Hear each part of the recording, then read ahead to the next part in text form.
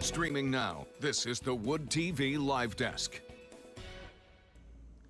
And good afternoon, everyone. Phil Penarski here with the Wood TV Live Desk. Hope you're all having a great start to your Monday. The Grand Rapids Public Museum is bringing back its GR Stories series that takes interesting topics from the city's past and allows guests at the museum to learn a lot more about them. And Wednesday is no different, as the museum is focusing in on the incredibly rich history of public health from Grand Rapids. And to talk a little bit more about that seminar, we are now being joined by the museum's curator, Andrea Melvin, and Hannah Krebs, a student at Grand Valley State University who is very familiar with the topic. Ladies, thank you so much for being here today.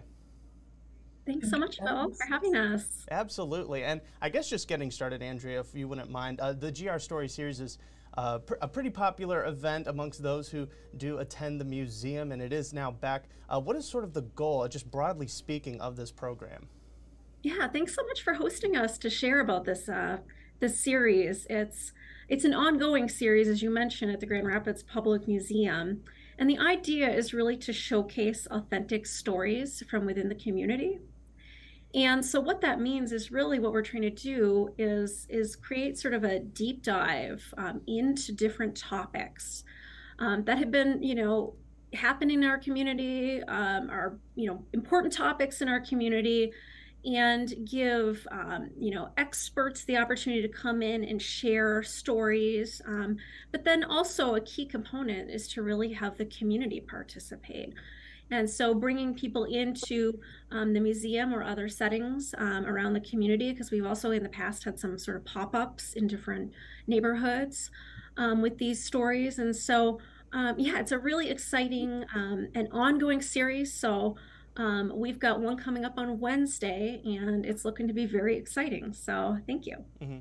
Yeah, no, the one on Wednesday deals with the history of public health in Grand Rapids, and that one will be at 6 p.m. on Wednesday, as you said, in the Meyer Theater. But I guess kind of shifting a little bit to this specific seminar that is happening on Wednesday, why public health? Why did you feel and the museum feel like that was an important topic to really discuss in this series? Yeah, it's something that is so important, in this day and age, public health. But what we were also, from the museum standpoint, we were realizing that there's so much history too behind public health. It's something that's being talked about in, current day, but, in the past, Grand Rapids has been known for making a lot of strides in public health. And so we really, as we do at the museum, we look to the archives to see, what do we have here? What history are we preserving? What stories are we telling to do with public health? And so, in fact, we were really inspired by one story specifically, and it was the work of Dr. Pearl Kendrick alongside another Michigan Department of Public Health scientist named Grace Eldering. And so those two women were significant scientists who are based here in Grand Rapids, and they worked on creating an effective whooping cough vaccine in the 1930s and 40s. And so we were just really inspired to learn more about that. And so fortunately, we looked to thankfully we had some great support from the Michigan Humanities. So this is actually a grant-funded GR Stories event. And the reason why we looked for support like that was because we wanted to do some research within the collections here at the museum and also in our other archives around the city. And so we have an expert in our community, Dr. Carolyn Shapiro-Chapin, who is a faculty member over at Grand Valley State, alongside some of her colleagues, Dr. Abigail Gattro and Dr. Matthew Daly, both in the history department at Grand Valley. And so we looked to get some info from them on these important scientists.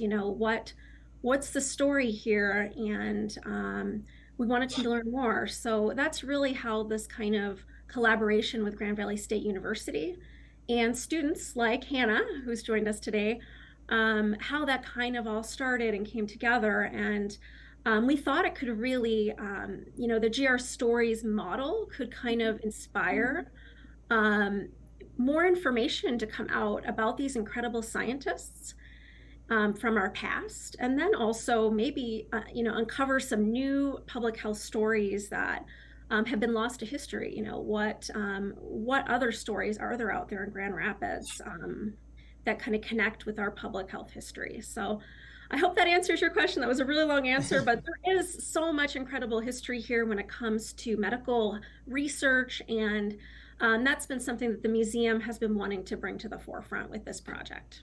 Not even just so much in the past, but even today. I mean, you see it down Medical Mile, just the importance public health here has in Western Michigan. Hannah, I want to bring you into the conversation a bit. You know, Andrea said that this is a partnership with GVSU, you being a GVSU student. Can you talk a little bit about the process and what it's meant to really be a part of this program and working with the Grand Rapids Public Museum on this project? Yeah. So I am a second year student at Grand Valley, so this has been really good experience for me. I wasn't quite sure of where I wanted to go in history before this, but I've gone to a bunch of different archives around Michigan, and doing this research has really solidified my interest in researching in history. Um, it's just been a very valuable and fulfilling experience to, get all these pieces and finally be able to put them together into something that makes sense, makes a story rather than, just separated pieces of information. Right, absolutely. And can you touch on just about what is it about public health that really intrigues you or has really gotten your attention? Maybe it happened while you were doing research, maybe beforehand. I know when I was looking more into this story, I'm not from Grand Rapids. I'm originally from Memphis. I've been moving around a lot, so I'm not that familiar with the history of it. Finding out that Grand Rapids is the first city in the U.S. to put fluoride in the water was incredibly interesting to me. So I just kind of want to hear what is so intriguing about public health and the history here in Grand Rapids to you. Yeah, well, so I've always been interested in like gender history, and so my project is focusing on how the women involved in making the whooping cough vaccine in Grand Rapids, how being a woman sort of impacted that process. And it's been really interesting to see how different, like certain fields in science, and especially in public health, were more welcoming to women than others. And part of that is how this vaccine was actually able to be made in Grand Rapids. There are certain fields like nursing and bacteriology and epidemiology that tended to be more accept more women into the field. So it's just been interesting to see how public health and gender intersect here. Right, definitely a lot more components than just the public health aspect in this research, I can assume. Kind of just staying on the same path, this question's for both of you. What can people expect if they do come out to Meyer Theater at the Grand Rapids Public Museum on Wednesday to check out this history behind the public health here in Grand Rapids? What can people sort of expect to see? What are going to be some of the components of the program, all that good stuff? Yeah, so the components would be really coming and enjoying some food and beverage, I will say. We're including that. It's a very welcoming space at the museum, so we'll be having presentations from students, three of them, like including Hannah's presentation, which she just described, really touching on the gender components of public health. We've got a couple other presenters that are students from Grand Valley. Their topics are a little different, but all about public health history in Grand Rapids, and exploring archives that are here. We are going to be having those presentations happen, and we also will have moderation from those faculty members at Grand Valley that I mentioned, including Dr. Carolyn Shapiro-Chapin, who will be leading kind of a Q&A between the guests to the event and the students. And interestingly, we will be filming this event, and so this will be available after it's over. So if people can't make it but still want to learn more, they can visit the museum's website and will learn how to access that video. We will the other reason for really this video is to archive the history that's documented on this event. It's a very significant thing to be able to to hear the stories from community members. I suspect there'll be some that will, work in public health, or maybe even knew these women who were scientists here in Grand Rapids. And so, yeah, I think it'll be a really exciting and enjoyable evening. And Hannah, if you wouldn't mind just kind of touching on a little bit, don't give too much away. We want people to kind of be intrigued by it. But talk a little bit about your presentation at this seminar. What are some things people can expect there? Yeah, so as I said before, I'm focusing on the gendered aspect of how that affected the development of the whooping cough vaccine. So there's kind of two main points of interest here. It's how is this vaccine developed in Grand Rapids, which is something I've talked to a couple people from Grand Rapids. They're like, oh my gosh, I had no idea this was created here.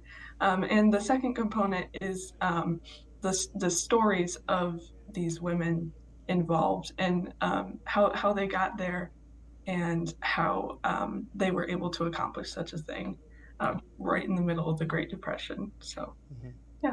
Right. No, definitely very exciting stuff. Again, for everybody watching, a reminder that this is a free event at the Grand Rapids Public Museum in the Meyer Theater, and that starts at 6 p.m. The doors will start opening up about 30 minutes before then, and we have all the information you need to know about this presentation and program and GR Story Series as a whole over on our website, woodtv.com. Andrea, Hannah, thank you so much for coming on the live desk this morning. Thank you for having us. And I want to thank everybody else for tuning into this latest edition of the Wood TV Live Desk. I'm Phil Penarski, and we hope you have a great rest of your day.